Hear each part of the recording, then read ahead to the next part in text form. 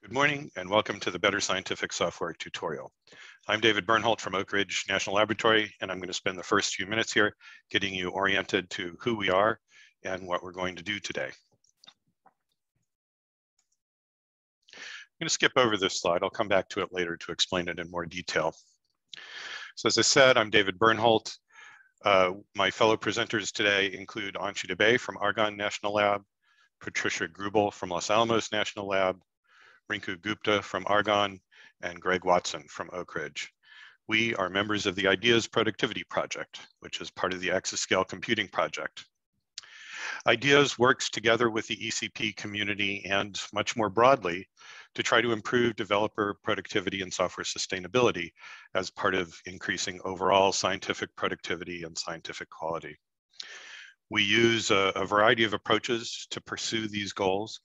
We're looking for software development methodologies that can work effectively for research software and scientific software. These are not always, techniques that are out there in the wild in the commercial software development world don't always apply well to research software because of it's a somewhat different beast. So we look at what's out there. We try to engage with the community to understand what's working in the scientific community and how it can be adapted and to document it and disseminate it. We help people work to incrementally and iteratively improve their software development practices. This is something we'll talk a little bit more about in this tutorial.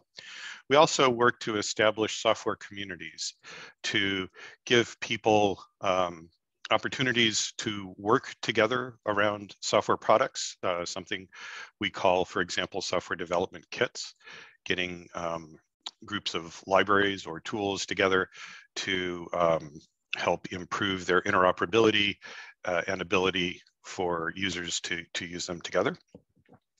And finally, we also engage in a wide variety of community outreach activities. These include webinars, tutorials like this one, and other events, especially at scientific meetings, where we try to give people a venue to talk about their software development experiences to complement the scientific achievements that are usually the primary topic of such meetings. And finally, we have something we've launched called the Better Scientific Software BSSW.io website. This is a community resource for scientific software improvement. So really the point of this space is to share information on practices and tools and techniques to help improve developer productivity and software sustainability for computational science and engineering software. This is a community organized and run operations. So we would very much like for you to not only find information we hope that will be useful to you here, but also contribute resources that we may not be aware of yet. Things that you've encountered in your own experience that you've found useful that you think others would benefit from knowing about. If you find that you're interested in following more of our activities after this tutorial, I would encourage you to consider signing up for the Ideas Productivity mailing list and/or the BSSW Digest. They have different content. The Ideas mailing list typically has 2 to 3 messages per month, and this is mostly announcing activities that we organize. And the BSSW Digest comes out once a month, and that highlights new posts during the month. We have a regular blog series. We publish about events that are happening in our community and also a variety of other resources about software development practices. So those are a couple of ways you can find out more information about what's going on in this community in the future. One thing that I wanted to talk about that is increasingly important in our community is the importance of naming and inclusive naming. A challenge is that computing is rife with terminology that many would consider harmful or exclusionary. And there are growing movements to recognize this and replace with more inclusive language.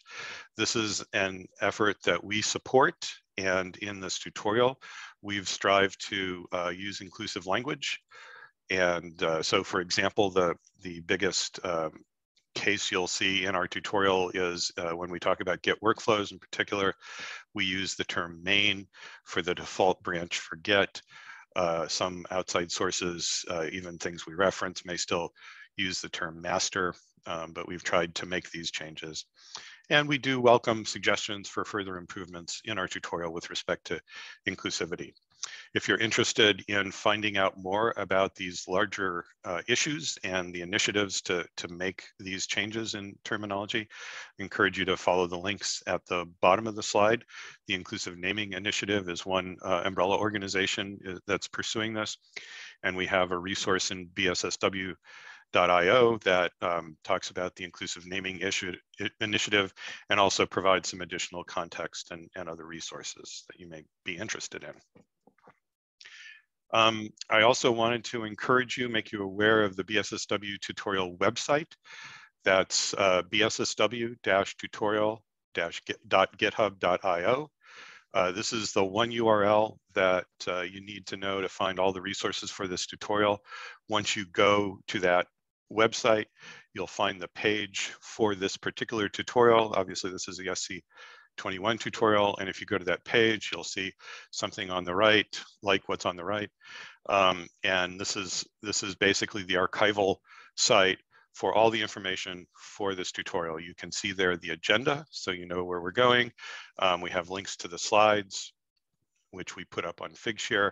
We have all the instructions for the hands-on activities and other information that may be useful. Something else here, the resources for presentations, includes all of the links in all of these presentations on a web page, so that they're a little more accessible than having to pull up the PowerPoints or the PDFs and click on the links. So we will, we consider these pages archival, as I said, so you can always go there and find this information if you want to refer to this BSSW tutorial.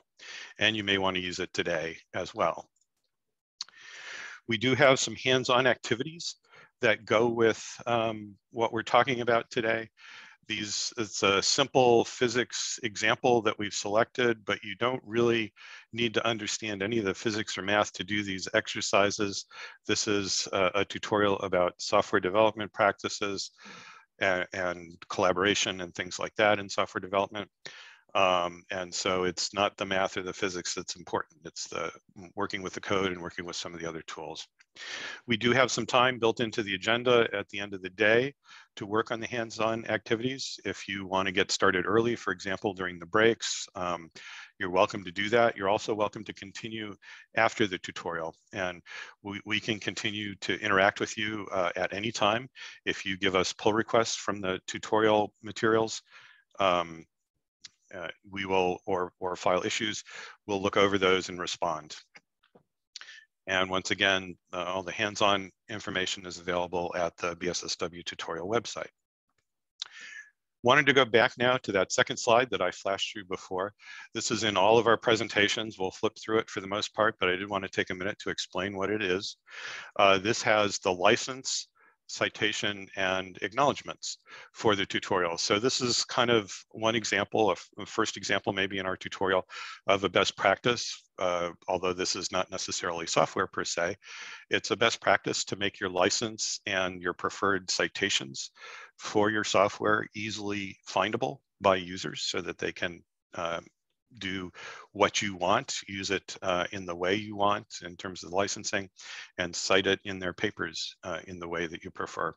We also include a sponsor acknowledgement. That's rarely a bad thing. And in our case, our sponsor is the US Department of Energy Exascale Computing Project that's made it possible for us to bring this tutorial to you. And we thank them very much for their longstanding support for our work.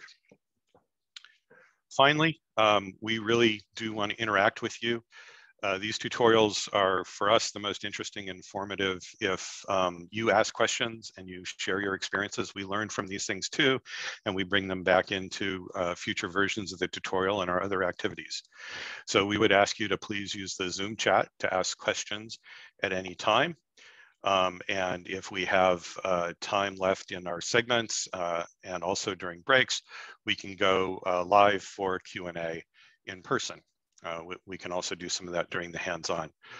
Right now, we'd like to begin by getting to know you a little bit. And so I hope that you'll take a minute to go into the Zoom chat and tell us a little bit about yourself, who you are, where you work, why you're interested in this tutorial. If you work on the hands-on activities, as I said, we'll be glad to provide feedback. If you can submit a pull request or about any of these hands-on activities or other materials in the tutorial, you're welcome to email us as well at the link provided. And finally, just another reminder about the BSSW website, tutorial website. And with that, we will get started with the rest of the show. Thank you.